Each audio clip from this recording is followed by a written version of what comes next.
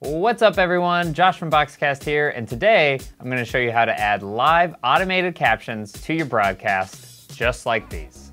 Let's dive right in. Start by scheduling a broadcast in the dashboard.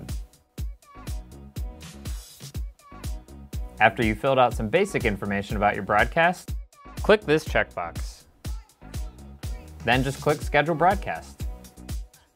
Yep, that's all you have to do. We take care of the rest from here. Once your stream is live, your viewers can enable live captions by clicking on this icon.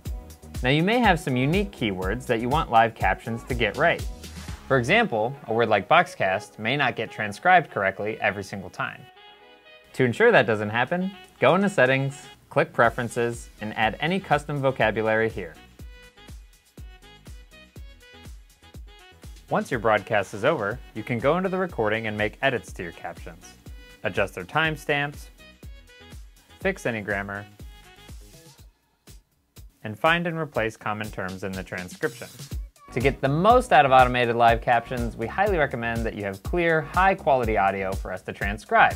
So make sure that your subjects are close to the microphone that they're using, and try to avoid any other distracting noises, like other people talking.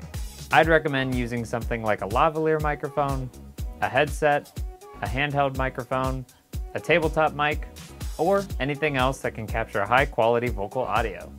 It's as simple as that. If you have any other questions about live captions, please feel free to reach out to me anytime at techtips@boxcast.com. Thanks for watching, and happy streaming.